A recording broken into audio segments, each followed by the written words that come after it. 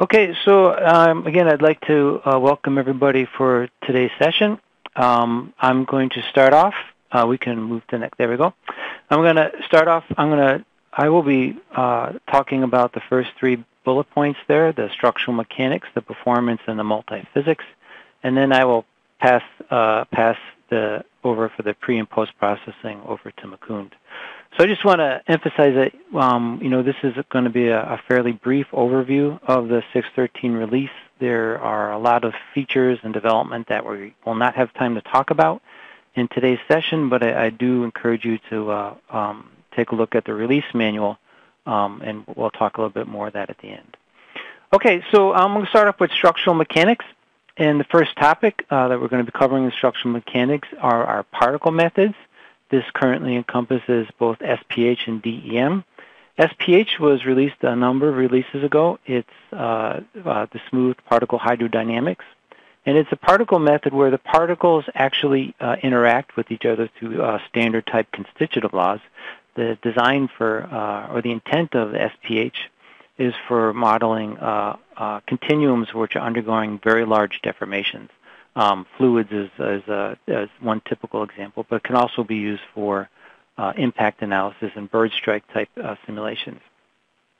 As I said, SPH was released a few releases ago, but in 613 we enhanced the performance by allowing it to make use of parallel processors, and I'll talk about that a little bit later in the presentation. I do want to focus more on the DEM method. DEM, this is our first release of DEM in Abaqus Explicit. And DEM is actually for modeling interaction between what you typically think of as particles, sand, granular particles. And these particles only interact with each other through contact. You can see that in the schematic on the lower right-hand corner. We have two particles, and you can see that they just have springs and damping between them, whereas the SPH up top actually interacts through the constitutive law. So we can move to the simulation. So these are two animations that show typical type applications. The one on the top is SPH, and this is modeling just the sudden release of a volume of water. And you can see that the particles they tend to stick together, but they can break apart, just like you would see in a real scenario. The animation at the bottom is a DEM animation, and this is a simulation of some type of mixing procedure where you have these little particles of blue and white which are being mixed together by these two screws. So this would be some type of maybe pharmaceutical application. Okay, so on the next slide, I want to talk about XFEM. So XFEM is our extended finite element method. We've had XFEM in Abaqus Standard now for 4 or 5 releases, and we continue to enhance it. In 613, one of the major enhancements was the ability now to apply distributed pressure loads on the surface of an XFEM crack. So in case you don't know, XFEM is a technique by which you can model fracture through a model where the fracture does not have to follow one of the element boundaries. One of the advantages of XFEM is you do not require that the crack conform to the mesh. In previous versions of Abaqus, we could model fracture, but we couldn't apply any kind of distributed load to these newly created fracture surfaces. In 613, however, we do allow the application of a distributed pressure load to the new XFEM surfaces. So you can see the animation that's running down in the left-hand corner. This is a pressurized vessel with a small crack, and as the pressure increases, the pressure is working on that cracked surface, forcing it to open up. So this is really a type of generalized 3D pressure penetration capability, which is now available using the XFEM in Abaqus Standard. Okay, so we can move on to the next slide. We'll talk about general contact, focusing on Abaqus Standard. As Dale mentioned, I've been here for 15 years, and over those 15 years, contact has always been a heavy focus of Abaqus, and it continues to be. And we continue to put out state-of-the-art leading technology in our contact.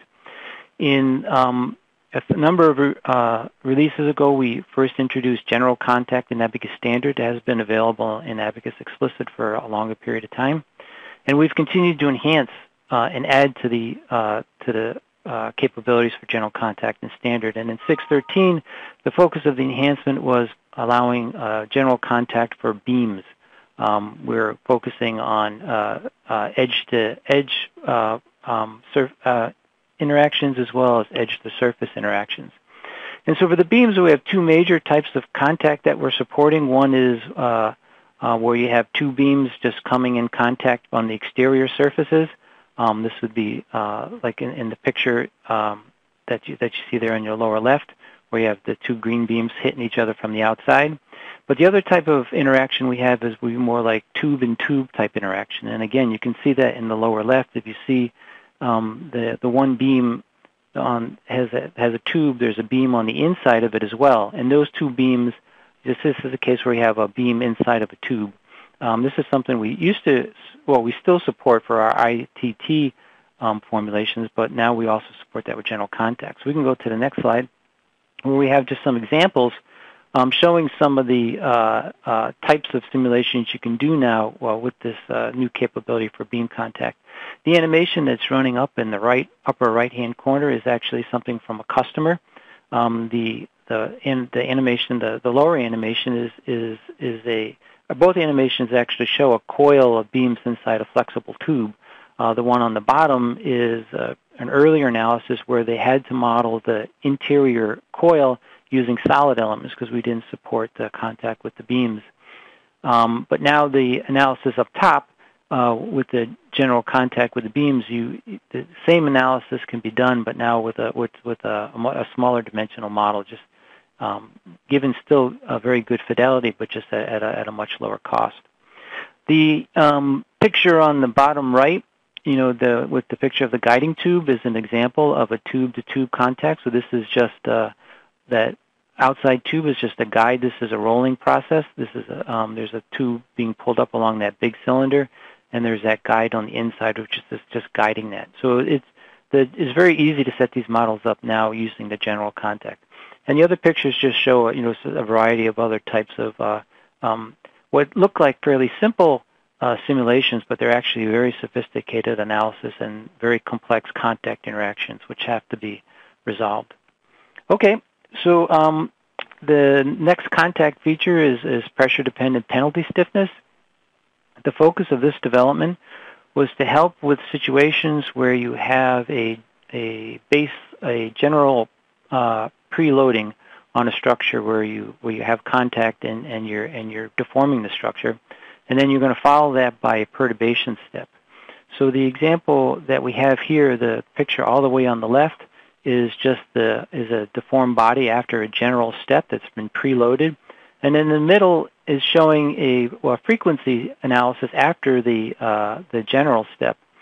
And in previous versions of Abaqus, when you follow the perturbation step by general step, if any surfaces that were in contact in the perturbation step were assumed to be tied together.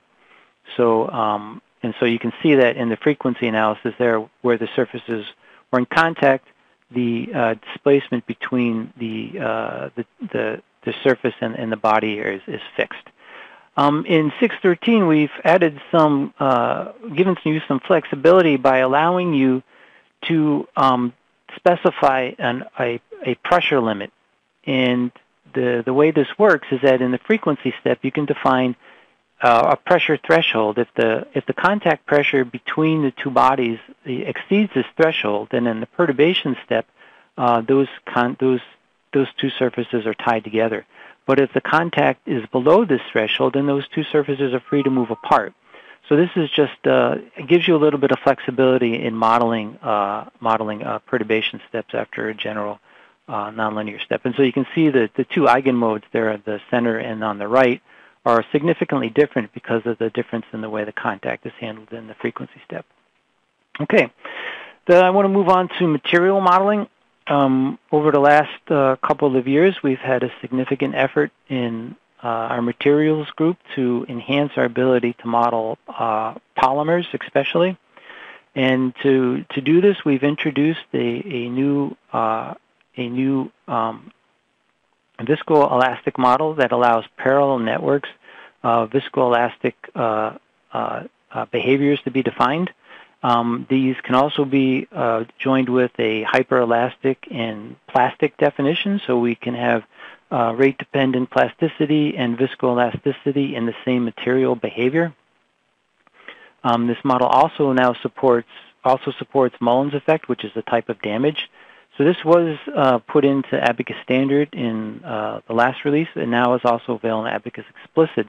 The target for these types of material models are shown in the test data, which is shown in the lower right-hand corner, where you show this is it's showing the sort of typical types of behavior you see for large deformation of polymers. It's a very complex set of behaviors where you have a primary response, which is your sort of nonlinear elastic response, but we also have features such as hysteresis. When you unload the structure and reload it back up, it does not follow the same path. And also, when you completely unload the structure, you can get permanent set, which you can see down on the x-axis. So these new capabilities give you give you options and the capability to model very complex types of material behavior that you see that you actually see in real polymer models. The last bullet point there talks about a user-defined equation of state for Abaqus Explicit. So this is a new feature. This is allows you, if you have your own equation of state model that you want to put into an explicit simulation, this is an interface which allows you to do that. Okay, now we're going to move on to visualization of gravity waves using Aqua. Aqua is a specialized loading capability which is designed to help you model loads typically encountered by submerged or partially submerged structures. It's used heavily in the offshore industry. And one of the loads that we have for Aqua is gravity wave loading. So these are just as a structure sitting in the water and the waves go by, this tends to push the structure back and forth. In 613, we now allow you to visualize these waves during post-processing and using a set of features that you put inside the input file. The visualization supports all types of waves that we have, the Stokes, Airy, gridded wave definition, also user wave definition. It also supports Abaqus Standard and Abaqus Explicit. So we can move on to the next slide, which is the visualization, which is actually an animation of one of these waves. And so you can see there on the left, you can define a set of visualization surface elements, which you identify in the input file as being visualization elements, and then Abaqus automatically computes the elevation that those surface elements would have based on your wave definition. So this does a number of things. This helps you verify that the wave definition that you think you're putting into the model is actually one that's being used by Abaqus, and it also helps you ensure that Abaqus is responding the way that you think it should be. So the animation on the right is showing you what was previously available because we didn't have you couldn't actually see the waves. So this should be quite a help for people who do these types of simulations. Okay, so the last thing I want to talk about in structural mechanics is the mesh refinement for cell. Cell is our coupled Eulerine Lagrangian capability, and this is available in Abaqus Explicit. In the previous release in 612, we had a new feature to allow you to refine the mesh based on a certain criterion, but the refinement was a single level of refinement. So a given element could be refined only once. We've enhanced this in 613 to allow multiple levels of refinement. So the animations you see in front of you right now they're simple analysis, but they actually illustrate the capability quite well. And it's just the Lagrangian cylinder which is falling into an Eulerian domain of water. And in the two cases, we have two different criteria which are being used to do the mesh refinement. On the left, we're just using contact criterion. So any place there's contact between the Lagrangian and Eulerian mesh, we're specifying multi-levels of refinement. So if you look there, you can see that whenever the cylinder contacts the water, the mesh is refined, in this case, to three levels. So you get a fairly fine mesh refinement right around that contact area, but away from it, it's still a relatively coarse mesh. And the animation on the right, we're using volume fraction. So any place there's an interface between the water and air or water in the Lagrangian domain, we are refining the mesh. So we have a number of different criteria that you can use for having mesh refinement. And this enhancement is really designed because was put in place because these Eulerian meshes for the cell analysis, sometimes you tend to have fairly large, domains, and these are structured volumes. But a lot of times there's some areas where you need a refined mesh to capture the behavior. But away from these areas, you're better off you can get away with a coarser mesh. And just from a performance standpoint, this can be quite a benefit. Okay. So leaving the structural mechanics part, we'll move on to performance. Performance, again, is something that we focus on quite a bit. We attack performance from different from different ways. We address performance used by modifying databases. We try to enhance algorithms. We work with hardware. So the example that we have right up here is an enhancement for our linear dynamics. A number of years ago, we created a high-performance database for linear dynamics, and we've been migrating the existing linear dynamics features over to this database. In 6.13, we've moved over. We've now support our coupled structural acoustic modes using this SIM-based database. The example here, this benchmark example, is just an acoustic analysis, a coupled acoustic analysis of an engine cover model. In 6.12, this analysis is a frequency response. Took an hour and 3 minutes, and now with the SIM-based procedure, it's dropped down to a minute.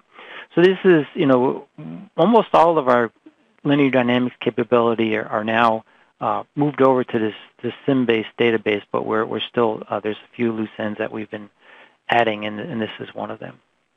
Okay, so another enhancement on the next page is enhancements we made to our AMS-based substructure generation capability. So AMS is a eigenvalue solution technique. It's a high performance. It's designed for very large models that have many, many modes that are being recovered. And we took this AMS eigensolver and we leveraged it for our substructure generation. Substructure generation is a technique where you can take a large complex model and retain a subset of the number of degrees of freedom in that model. It's a very effective way for building up built-up structures where you have many, many degrees of freedom, and you can reduce the model size quite a bit but still retain, the important mechanical response of the structure. But the substructure generation is actually a step, and for large models, it can actually be a fairly significant step. So the table up there shows some of the performance numbers for this new procedure. The model here is a fairly large engine block. It's got 13 million degrees of freedom. They're retaining about 1,200 nodes and keeping about 500 dynamic modes. So your substructure size is about 1,700 degrees of freedom. In 6.12, the procedure, there's two steps when you're including these dynamic modes. The first is the frequency step, followed by a substructure generate.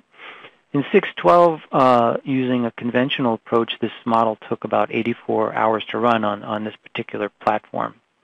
In 6.13, the enhanced conventional, we did some work to improve our existing algorithms, and we're able to get that down to 23 hours. So we're about a 4-time speed up, and most of that came in the substructure generate step. But during this we also saw that we could leverage the AMS during the substructure generation. And you can see that this analysis that used to take 84 hours now takes about an hour and 42 minutes. It's a very significant decrease in wall clock time. And you can see that the substructures generate step now takes just over a minute, which is very significant. And again, I know that when we first showed these results in conference, that people didn't believe the numbers, but since have been brought over and now they're believers. It's a very significant speed up that we have right now. Okay, the next thing, as I mentioned, we focus not only on data structures and algorithms, but we also focus on hardware. And we have had an effort now for a couple of years to try to leverage the graphic boards that a lot of you have on your computers, these GPUs. And the idea here is to try to leverage hardware that you might already have on your machine to get some speed up. In the 612, we released the ability to use the GPUs for the direct symmetric solver, and in 613 we've enhanced that also to allow this to be used for unsymmetric solves. So the graph here shows two examples. One is Model 1 and Model 2. They're just generic examples. And in both cases, you're getting speed up. The first one, you're getting speed up of about 50%. And the second one, you're getting a speed up of about 30%. And so the advantage, so here it is, you're getting non-trivial speed up, and all you're doing is switching on and leveraging hardware that you already have on your machine. Okay, the next thing is large structure models. Models keep on getting bigger, and so we've had an effort driven largely by airframe modeling, but this actually benefits many industries, and this is to improve the processing time for input file for batch pre-processing. And so the graph here shows, the pre-processing time for models of various size. So the purple line all the way on the right was pre-processing time for Abaqus 610EF, and all the way on the right, the blue line is the results now for Abaqus 613. So you can see in 610EF, a model of about 25 million degrees of freedom was kind of pushing what we could do at the time. Took just under 2 hours. But now we're able to run models with well over 200 million degrees of freedom through pre, taken now in the order of 2 to 3 hours. So it's like an order of magnitude faster than it used to be. And so this is work that will continue, that will really enable you to keep increasing your model sizes. Okay, the last performance enhancement I want to talk about is SPH. I mentioned earlier that in 613 we are supporting now parallel computation for SPH. And so the example, the animation you see running here is a dipping analysis on a body in white.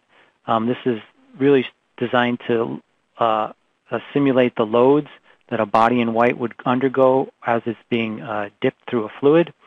The pictures or the colors of those different cubes that you see in the SPH domain, those are the initial domain decomposition of the SPH elements. Just to give you some idea of how the particles move around. The domain decomposition is not static; it's fully dynamic. So as the analysis continues, we continually are reload or rebalancing the processors to try to enhance or to optimize the performance. And then you can see on the graph there, is just showing the speed up. So on 2 CPUs, this analysis took about 15 days, and if you ran it on a 128 processor, it gets done in about 17 hours. So it's very good speed up, very, very good speed up on processors. Okay, so the last thing I want to talk about is some enhancements to multi-physics. The first one is enhancements to our electromagnetics capability. The EM went in 2 releases ago. 6.11 was the first release of our EM capability, and we've continued to work on it.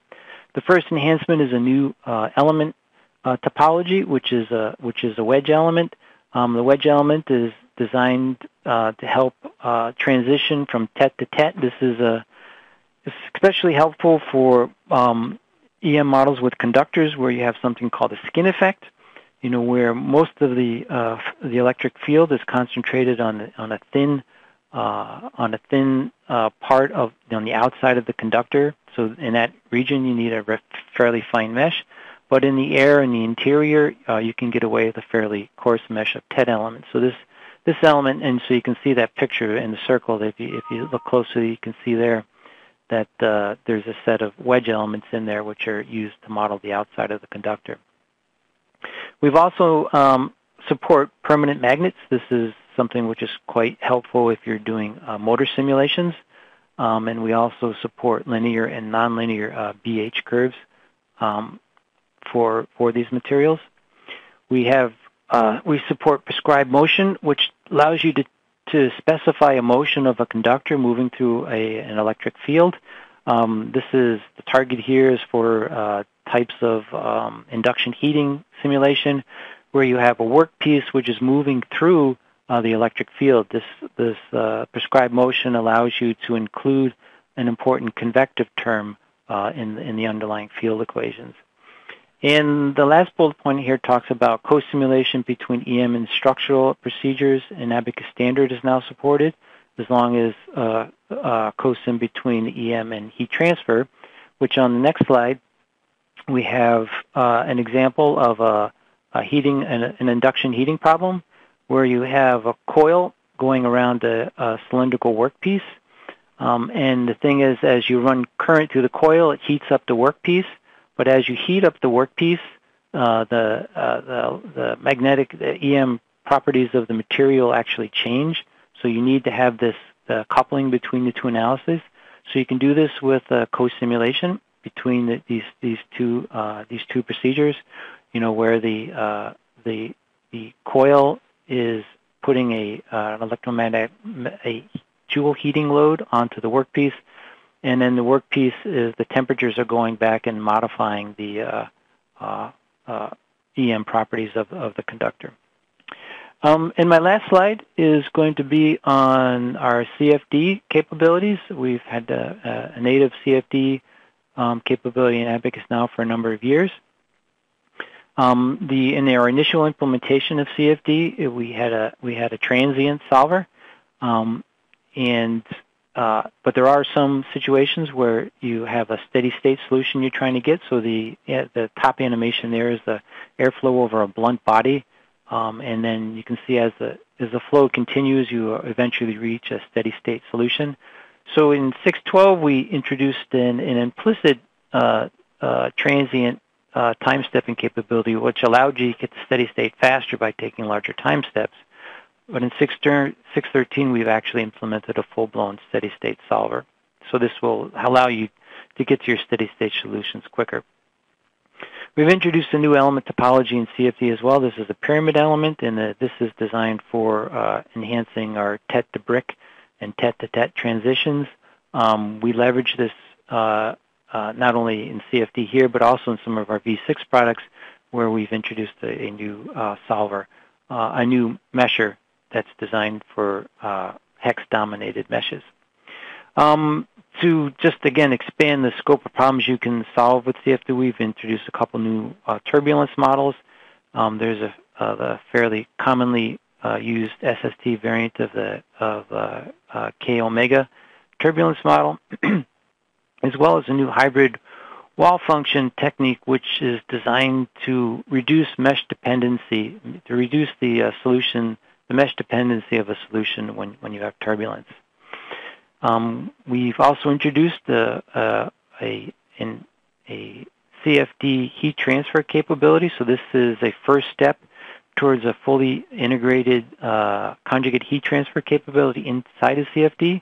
Currently, if you want to do a conjugate heat transfer analysis, you can do the CFD part in CFD, and then use a COSIM to couple that with a heat transfer analysis and Abaqus standard. Now we can do the heat transfer analysis in just the CFD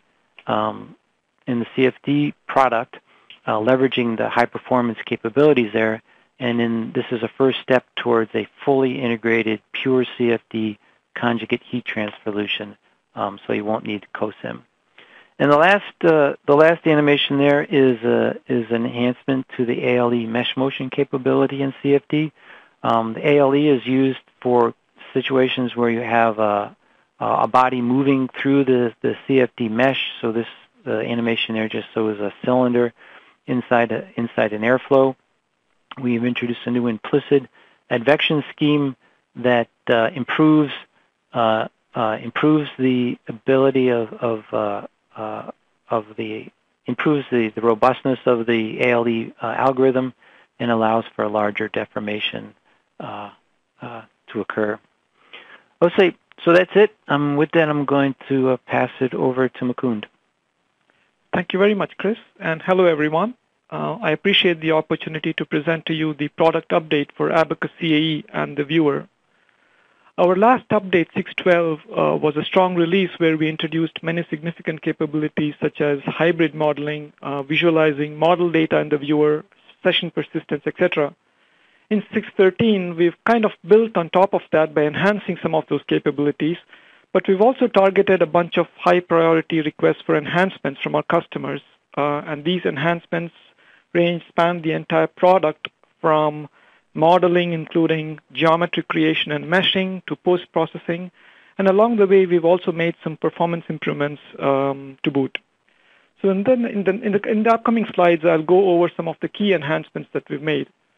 The first one I'd like to talk about is model instancing. Recall, in the years past, up until 6.12, you could only create an assembly as a flat structure where you could only instantiate parts. Now in 6.13, I'm happy to say that you can also instantiate previously created assemblies. In other words, you can instantiate models, hence the name model instancing, and you can create a true assembly structure with a hierarchy. The models that you instantiate can contain any number of parts, and the part instances in those models can be dependent or independent, native, or can contain orphan meshes. Just as in the case of parts, the models too can be instantiated any number of times. So you can see here the create instant dialog box has an option to choose between parts or models that helps you build your assembly. And in the model tree on the right, you can see that it reflects the assembly hierarchy. And in the example, you will see that a particular model is being instantiated multiple times. The input file that gets generated from such models will be a single, probably large input file where all the child instances of all the model instances are written as a flat list of instances in a single star assembly block. The model level data such as mesh, materials, section assignments, stringers, etc. are carried into the main assembly, and also the materials defined in the subassembly model are also pulled in. When we bring in the materials, we prefix the material name to help you understand which subassembly those materials were brought in from. Similarly, the part level and engineering level features are also brought in. However, the history level features such as loads, boundary conditions, and engineering features are not brought in, and they need to be recreated in the newly created assembly. If you go to the next slide, Dale. Of course, you can see that this capability is useful in general, but it's particularly useful in the example that we've shown here, which is that of a conveyor belt which contains a series of repeated frames. So here you can see each frame being a subassembly in itself, and we've instantiated that frame multiple times to create the overall assembly hierarchy. I must also point out that any changes that you do to the base part of the base assembly that's been brought in to build up your assembly would get propagated automatically. Next slide. In the area of meshing, we've added a new command which is available in the Mesh Edit toolbox that allows you to copy shell meshes. With this, now you can copy any mesh, be it native or orphan mesh, to a target geometry. Actually, you can consider this tool as a tool to copy mesh patterns.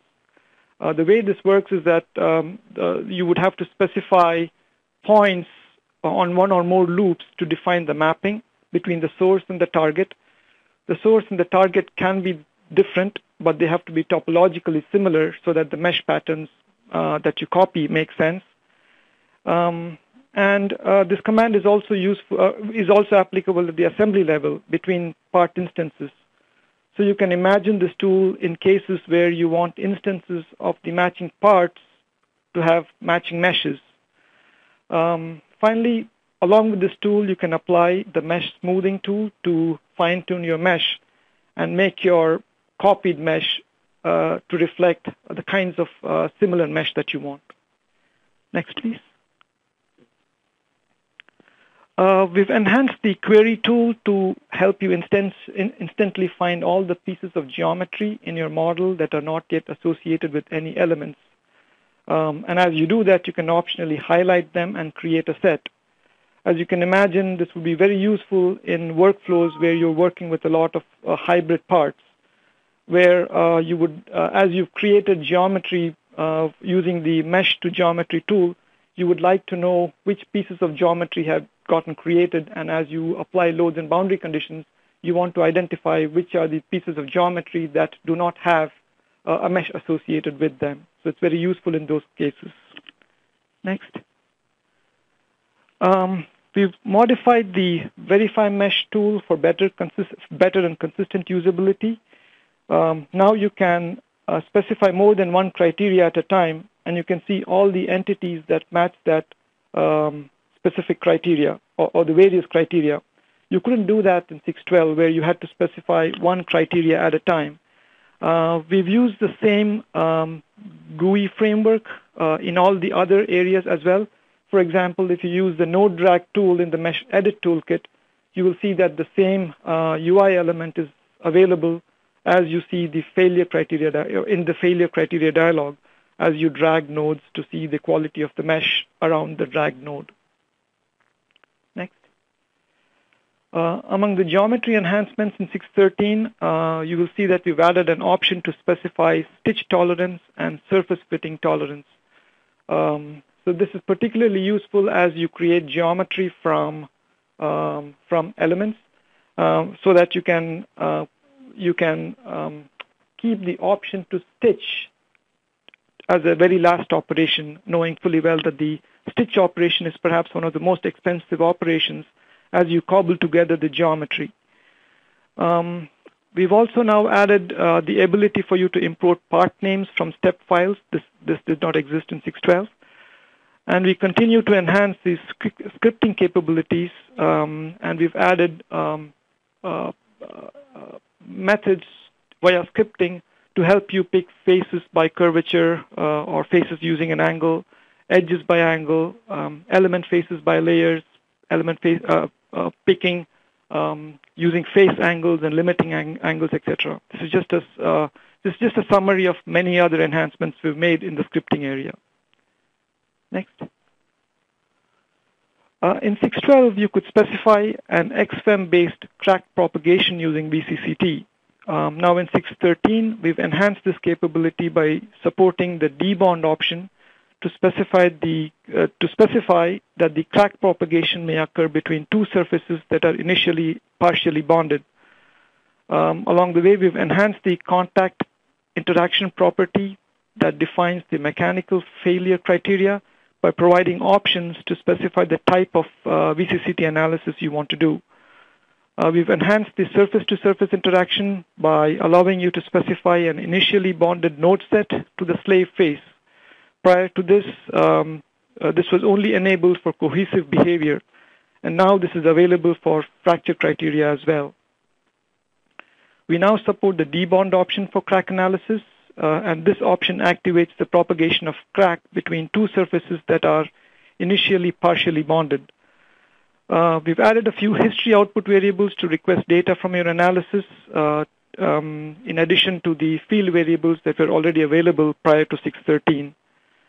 We've provided also solution control through linear scaling. For those of you who use VCCT, you may be familiar that for most crack propagation simulations using VCCT or enhanced VCCT, the deformations can be nearly linear up to the point of the onset of crack growth.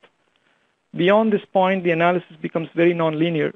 So in such cases, linear scaling can be used to effectively reduce the solution time to reach the onset of the crack growth. Next. As I mentioned, we've made some performance improvements along the way. A lot of it goes through resolving many of the problems that you've reported through our customer services. So you'll find performance improvements in when you write out large input files to remote drives. We've also made some speed up in importing large input files, and particular improvements you would see when you upgrade older databases, especially large databases that contain a lot of interactions. Next. In the area of post-processing, we've continued to enhance the linked viewport capability that we introduced in previous releases. We now have added 3 more options for you to control with linked viewports, namely rotation centers, viewport annotations, and view cuts. Using the option of rotation centers, you can now specify the view manipulation center on any one of the linked viewports. So for example, if you specify a rotation center on one of the viewports, it's applied to all the other linked viewports. And you can manipulate your views and synchronize them together. Of course, any of these options can be turned off at any time. Similarly, the viewport annotation options turned on one of the viewports are linked, and these are applied to all the other linked viewports as well. Likewise, if you've linked a bunch of viewports and you have created a new view cut, that view cut is copied on all the other linked viewports.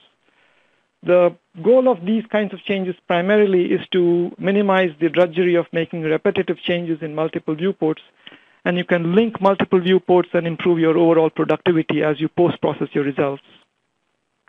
Next. In the area of composites, we've enhanced the material orientation plotting by adding the options for ply as well as layup. Recall in 6.12, in the viewer, we only displayed element orientations based on selected ply, and there was no option available to show the play-up orientations for a particular model. Now, in 6.13, we've added an option to help you visualize the orientation used for the layup as well. So we've added similar options in the results option dialog as well. So you can now transform the results in the layup orientation that's available. Of course, this is only applicable for composites.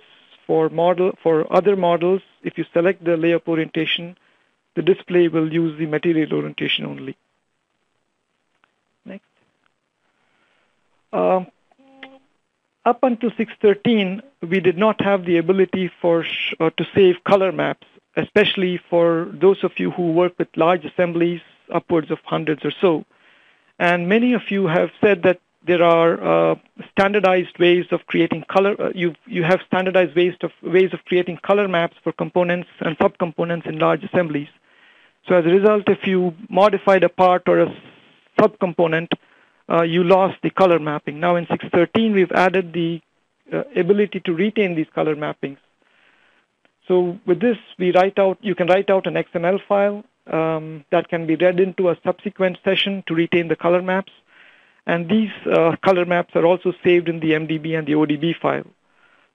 I must point out that the color mapping can be used on any entities such as parts, instances, element set, materials, etc.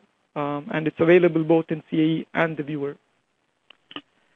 Next. In 6.12, recall we introduced the capability for you to view model data in the viewer. So for example, you could visualize loads and other predefined fields in the viewer. We've enhanced that in 6.13 and added support for visualizing boundary conditions as well. So the table on the right that you see lists all of the boundary conditions that we now support in 6.13.